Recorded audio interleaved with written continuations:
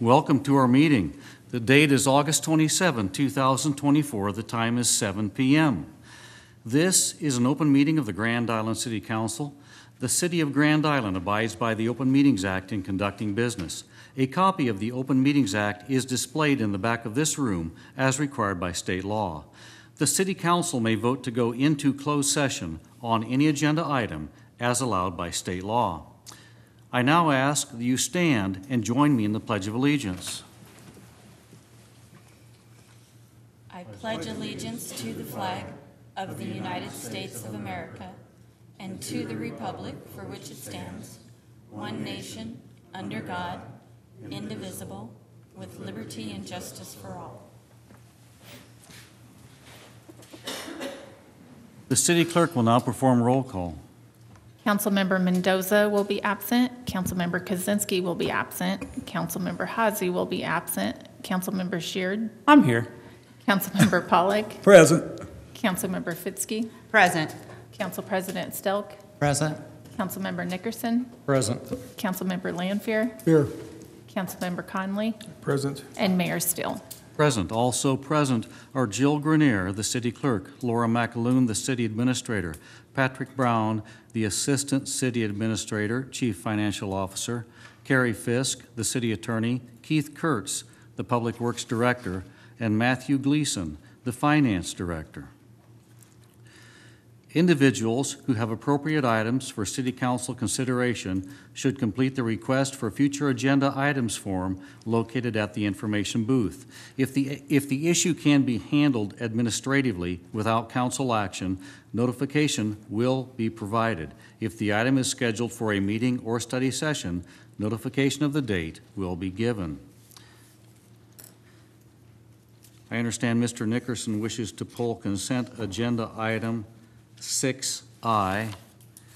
Are there any other consent agenda items that council members would like to pull for additional discussion?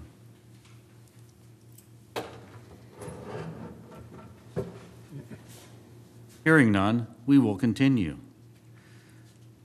A sign-up sheet was available in the lobby for individuals wishing to provide input on any of tonight's agenda items. If you did not sign up to speak on an agenda item, please come forward, state your name and the agenda topic on which you will be speaking.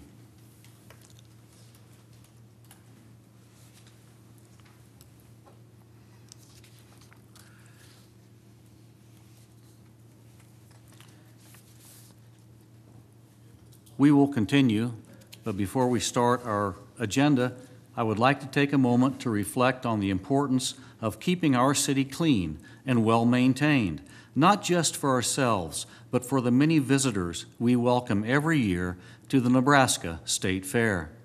This is an event that brings thousands of people to Grand Island, and their impressions are shaped by what they see as they walk our streets, visit our parks, and enjoy our local businesses. A clean and attractive streetscape does more than make a good impression. It fosters a sense of community pride. When our streets are free of litter, public spaces are well maintained and cared for, and our neighborhoods are vibrant and thriving, it sends a powerful message. It shows that we care about our city, we care about each other, and we care about the future we are building together. A cleaner community encourages engagement, supports local businesses, and can even influence people's decisions when they are considering where to live, work, and raise a family. Grand Island is a place of opportunity and growth, and we want that to be reflected in every corner of our city. I urge each of us to take pride in Grand Island, whether it's picking up that piece of litter or maintaining our own properties. Every small action contributes to the bigger picture. We want our visitors to leave with memories of a city that is not only welcoming and vibrant, but also clean and cared for. This is our home, and it's up to each and every one of us to make sure we're putting our best foot forward. So let's get out and keep our city clean and beautiful for others to enjoy, along with our own enjoyment. Is there a motion to approve the consent agenda, items 6A through 6S, with the exception of I?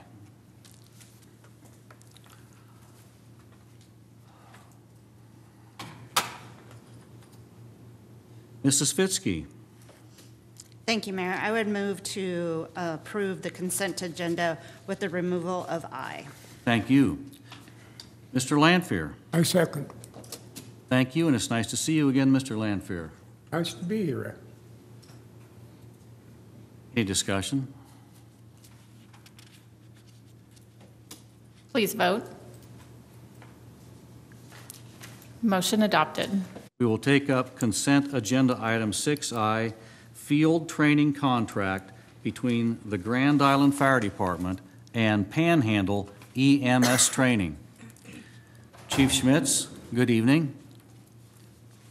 Good evening. I'm here to answer any questions about item 6I. Why don't you just give us a brief overview of what it is? Sure. The Grand Island Fire Department, obviously we're a premier service, at least in my eyes, and part of that service is to train other paramedics. And paramedic students and EMT students have to do a certain amount of ride time to get exposure to taking care of patients in the emergency realm. We have several contracts with other agencies, and it allows those students to come get that experience, but better yet, selfishly speaking, we use it for a recruitment tool. We bring in these students and we teach them how to become a better EMT or paramedic, and we also try and recruit them, and it's been pretty successful over the past years. As far as the number of contracts, I'd have to defer to Russ and the hours, but Russ, do you have anything to add? Besides the one we're asking you to approve tonight, we have contracts with 10 colleges and universities that we accept students from for both EMTs and paramedics. And he said various hours. The EMT has to put in 10 clinical hours 10 clinical hours and at least 5 patient contacts. The AEMT, which I don't have an answer to because that's the contract you're approving tonight, so we've not really done any of those. But even at the paramedic level, they do 620 clinical hours out in the field to get their certification. So. Thank you. Council members, is there a motion? Mr. Nickerson? I make a motion we approve 2024-187. Mr. Sheard? Thank you. I'll second that. Thank you, sir. Mr. Nickerson? Yeah, I just wanted you to share that a little bit tonight, and I don't know how often this happens, but it just sounds like a good program that you all are involved in and helping educate and give people experience in the field that you're helping them with. And how often do you do this in the course of a year? Is this something that happens quick? Yes, the students. Almost daily. Is that right? Between the 10 colleges. No kidding. I had no idea. Most of the colleges run 2 EMT sessions a year and 2 paramedic sessions, and they pretty much putting out clinical hours all year long. Wow, excellent. Well, I just thought it was something worth sharing because I just haven't really paid much attention to that in the past. But it's also a potential recruiting tool, you said. So why not take advantage of that? All right, thank you.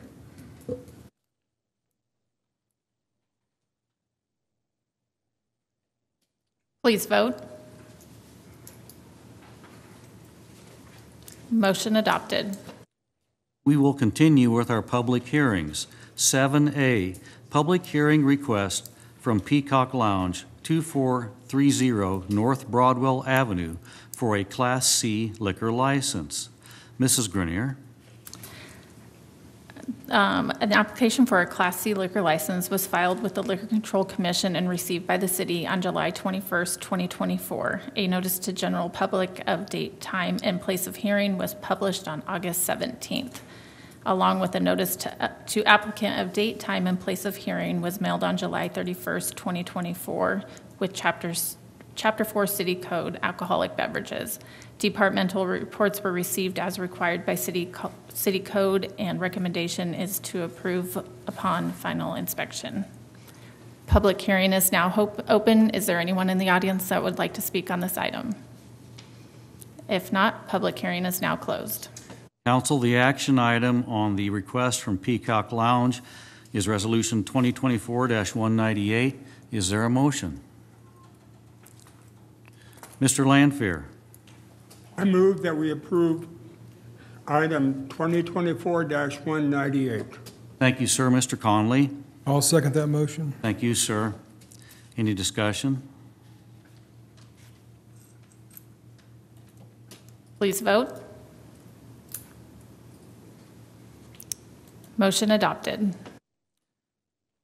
Resolution 8A, consideration of approving fiscal year 2024-2025 annual budget for Fauner Park Business Improvement District and setting date for Board of Equalization. Mr. Gleason, good evening. Good evening, Mayor and City Council.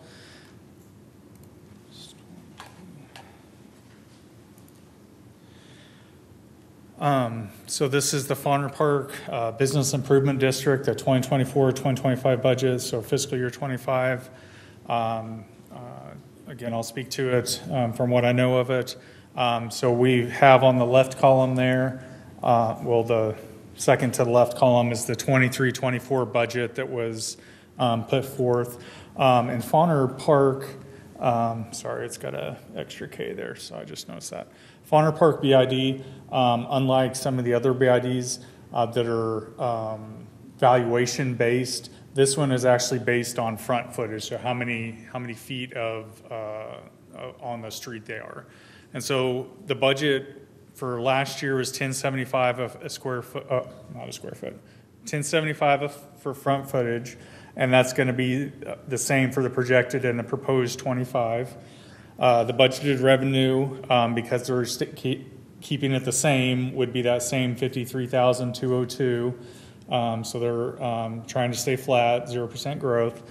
Planned carryover, and then the special assessments from that line above, and then the interest. So basically, this year's budget to the projected, same carryover, special assessment.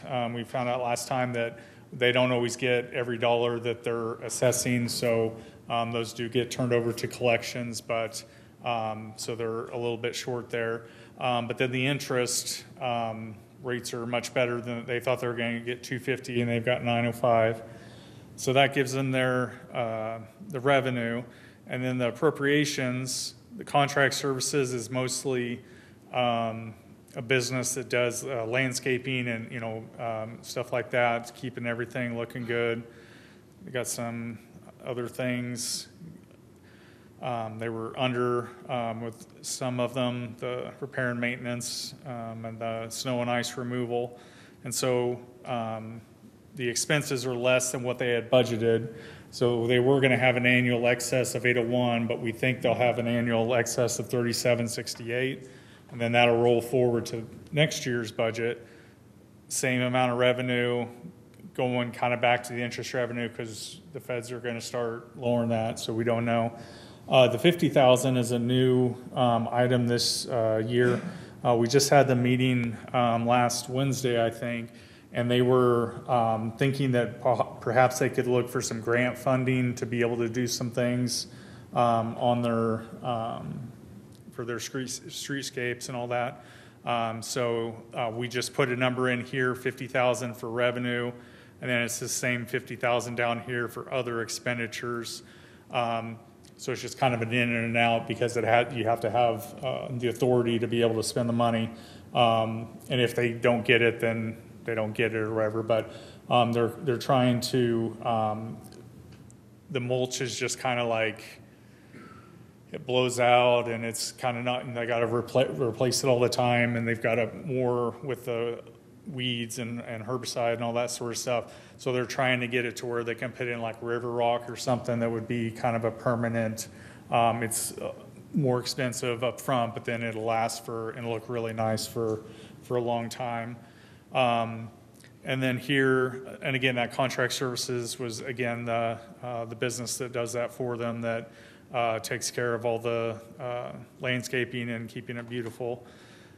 We went back to some of the, up a little bit for. We basically kind of mirrored the 23-24 budget, so we went back up to those just in case for repairs and maintenance, because sometimes the sprinkler heads are getting hit and all that sort of stuff. So doing that. And I'm just trying to, so they'll end with an annual excess, hopefully, of $2,060. That's what I know. I'll open it up for any questions or comments or concerns or just. First, I'm going to ask for a motion. Oh, sorry. Thank you, by the way, for your presentation. Council members, do you have a motion regarding Resolution 2024-199? Mr. Sheard? Thank you. I move that we pass Resolution 2024-199. Thank you. And Mrs. Fitzke? I would second that. Thank you. And now, discussion. Please vote. Motion adopted. Again, thank you, Mr. Gleason. Thank you. The next item is Resolution 8B, approving fiscal year 2024-2025 fee schedule. Again, Mr. Gleason. Thank you, sir. You all have this in your packet. It's 14 pages long, so when put into a PDF, same thing here, it's just in Excel, so we printed it to a PDF to make it easier. We've got the 22 column, the 23 column, 24, and then the 25 is the proposed. All the stuff in red is the differences. So the first one is, so we're not going to go through line by line because that would take a crazy amount of time. So we'll, I know there's some interest in the redevelopment plan adoption amendment, and Mr. Chad Nabity would come up to speak to that a little bit. Sure. Or do we need a motion, or how's this work? Why don't you finish your presentation? Okay. Okay. They know I'm here for questions. Okay.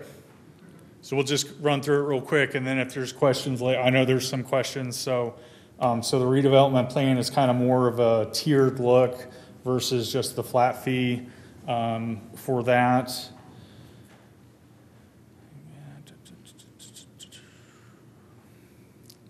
The library, free on the charges. Interlibrary loan is going to go up a little bit. The big thing there, I know will be a discussion later, is there's, for the first time, meeting room rental rates for the different rooms that they have in the library. And I think there should be someone here from the library. I know the library director's not able to be here, but I think she has a representative for those questions. The cemetery division looks like it has quite a bit of changes. And these are all under Parks and Recreation, and I believe Todd McCoy will be here if you have questions about those. But so the cemetery looks like we're going up a little bit, and most of it. There's a private columbarium interment is a new one. Now we're to the volleyball program, recreation division volleyball program. Got some changes on some fields. Aquatics, some changes at the pool, season passes, water park.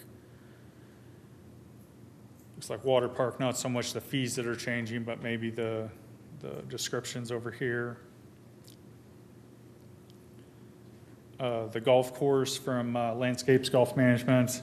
I know we have Sedona here, so if she needs to speak to this, but it looks like those are going up a little bit.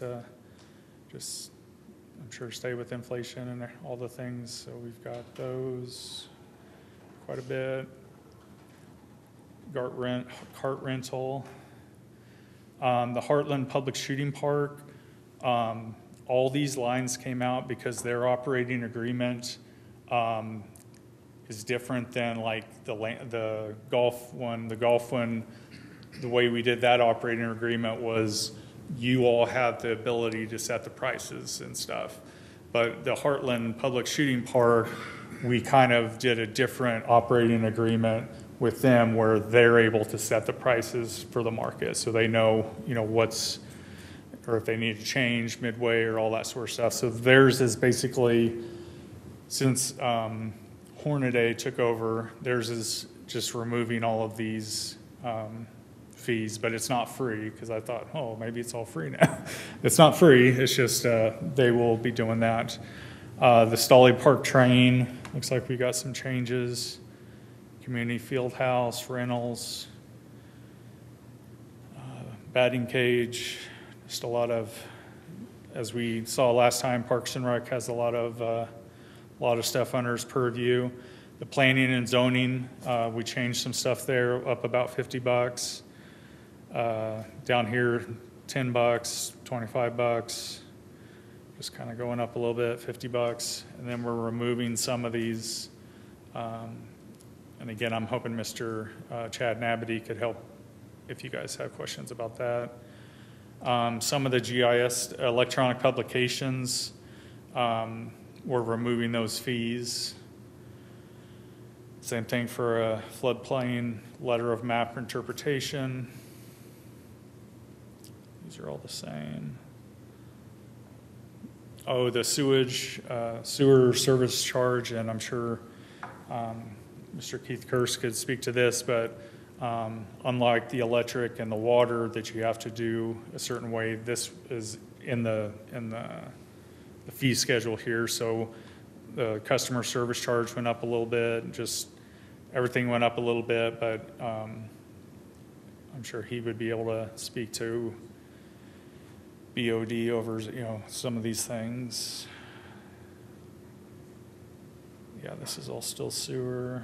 Oh, here's the landfill. Had some changes, a little bit up. Transfer station, a little bit up. The compost site, then the utility service fees. These are what the electric city dividend rate and the water city dividend rate that you guys put into effect when you were voting on those. And then we're taking out this backflow processing fee. Looks like we're going up a little bit there. What are we talking about here? Utility services. So these are changes too. So valve operation for flushing, testing water services larger than 2 inches, not requiring sampling. Okay, so I'm guessing, is this sewage still, or is this? Looks like they're going up a little bit. So that's the initial presentation, but like I said, I have some people here to help me to get you guys better answers, or I'll try to find an answer for you. Thank you, Mr. Gleason. Is there a motion regarding Resolution 2024-200?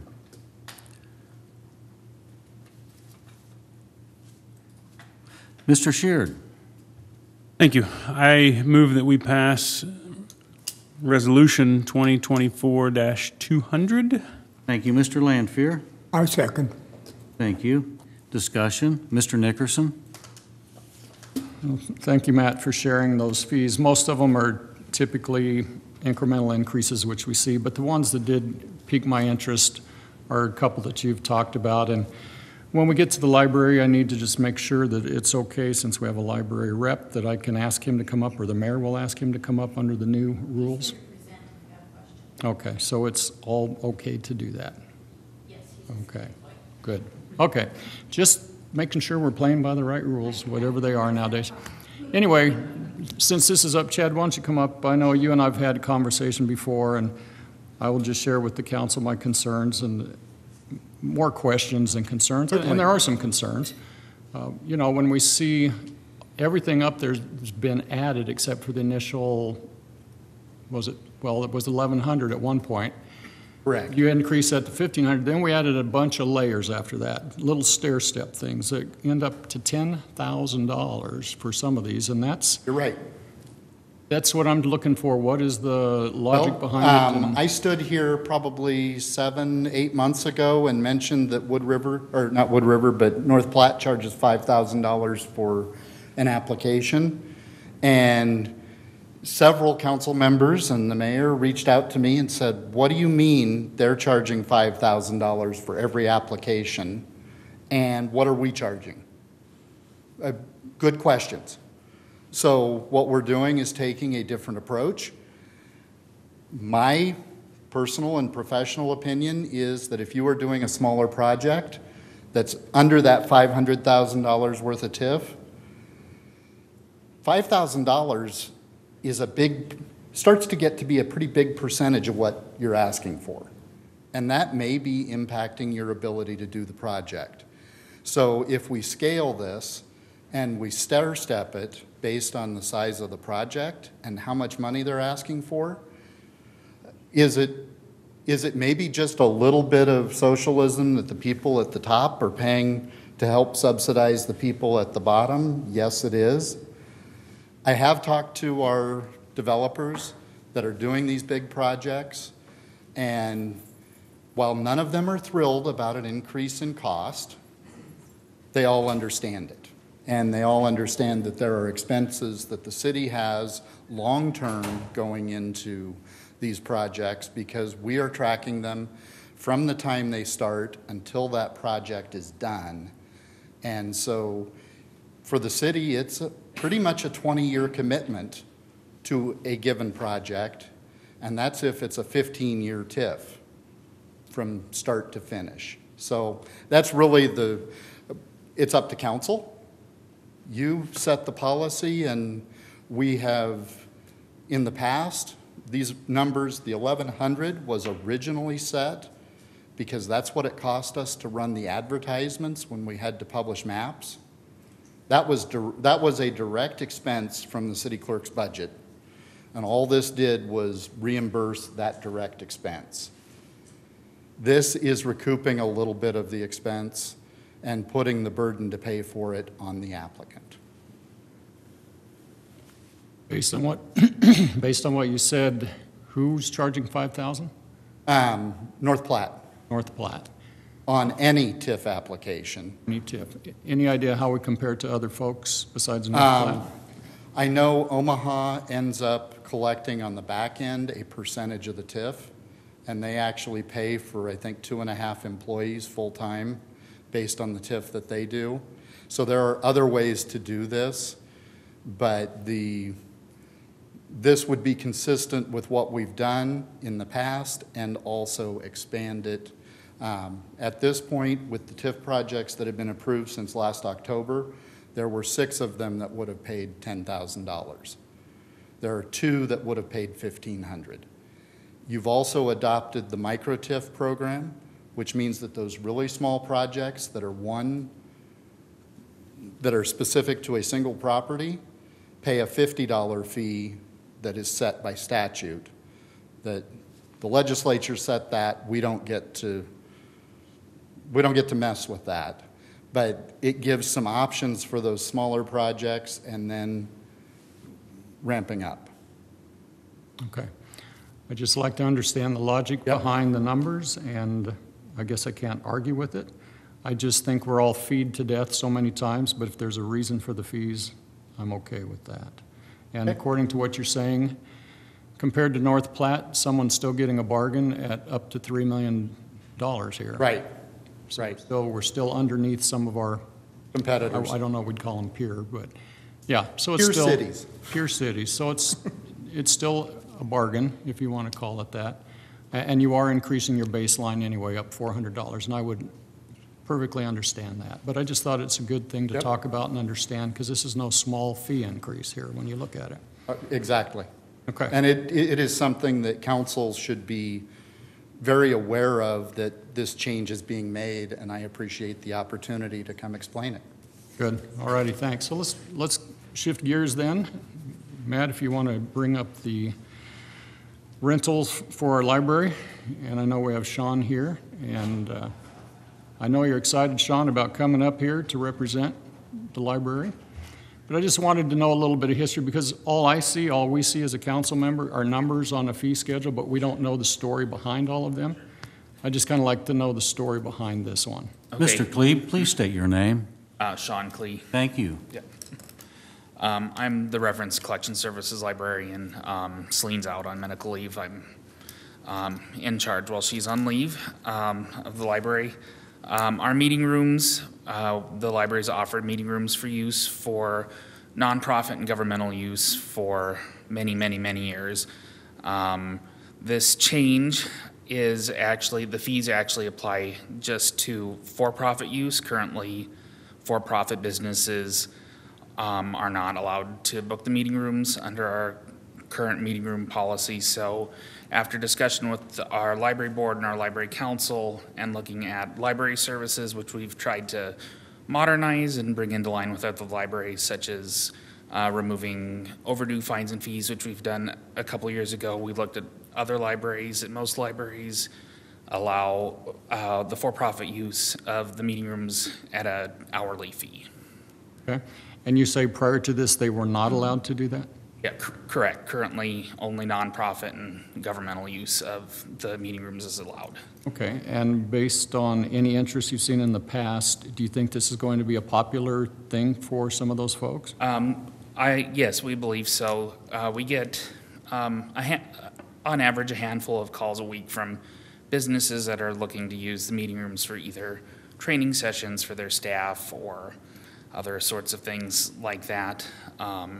So we feel that this would help provide a space in Grand Island, which there really isn't many spaces for meetings like that to occur, and it would also help offset any revenue lost from the overdue fines, which wasn't that much to begin with. But.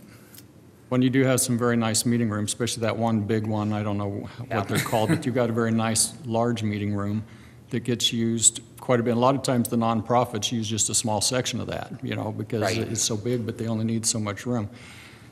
Do you see any conflicts with the amount of use that it gets now, that to where these folks come in and want to dominate it and not allow the nonprofits to use it, or is that just in your ability to schedule that? We do have, that's built into our calendar system that we have. The library board has also put in to their policy that a for-profit group that's paying the rental fees would only be able to book for up to 4 hours per day and only once per quarter.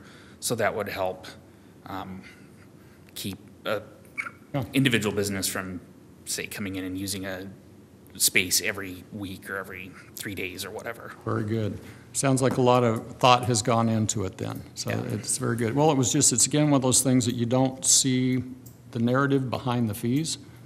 And I appreciate you coming and sharing that with me today. Okay, thank you, Sean. I do have one more question, and this is just going to be a general question that we may or may not know, because we just talked about the Heartland Shooting Park and the fee changes. Do we know if they've made many adjustments? Were we on track with our fee schedule that it was decent, or do we know anything about that in particular? It's just a question just out of curiosity. Have they gone up in price, down in price, or were we right where we needed to be? I have not had a discussion with their upcoming fee. I know that they kept the fees the same when they initially took over. Haven't really had a discussion. And Matt kind of mentioned it. It's a little bit of a different situation, whereas the revenue that's generated at the golf course is actually city revenue, and all the expenses and all the revenue is from the Hornaday Management Company. So we don't have that information. Just curious. I didn't know if we were right where we wanted to be, or if they see some advantages to increasing that a little bit or not. But I will say this, I have received no complaints so far. there you go. Okay, super. All righty, well, that's all the questions I had on the fee schedule, and thank you for sharing that today. Please vote.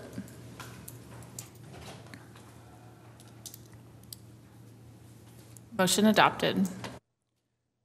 Ordinance 9A, we do not have enough members to suspend the statutory rules regarding ordinances, so 9A will be on second reading. It is number 9982, consideration of vacation of a portion of easement in Stewart Place subdivision 2104 and 2120 South Blaine Street. This is on second reading. Mr. Kurtz. Good evening. So second reading, some of you have heard this before, but we had a request from one of the property owners here on Stewart Place subdivision to apply for a license agreement so that they could build a garage in their backyard.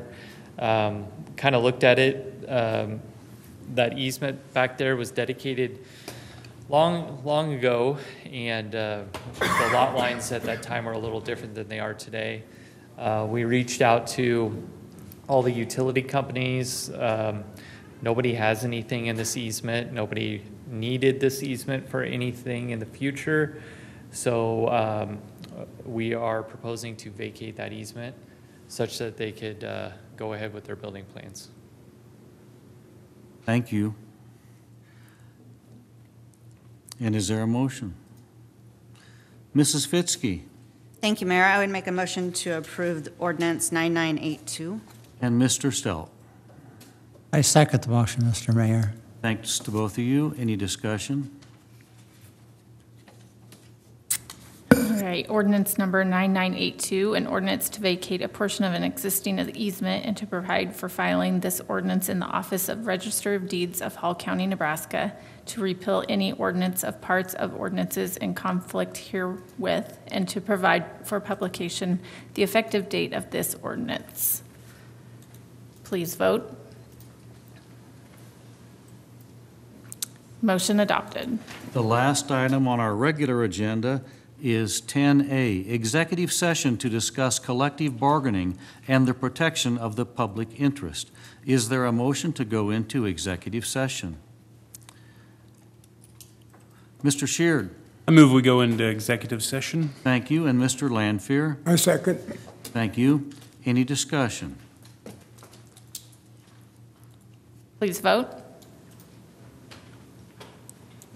Motion adopted. We are going into executive session at 7:36 p.m.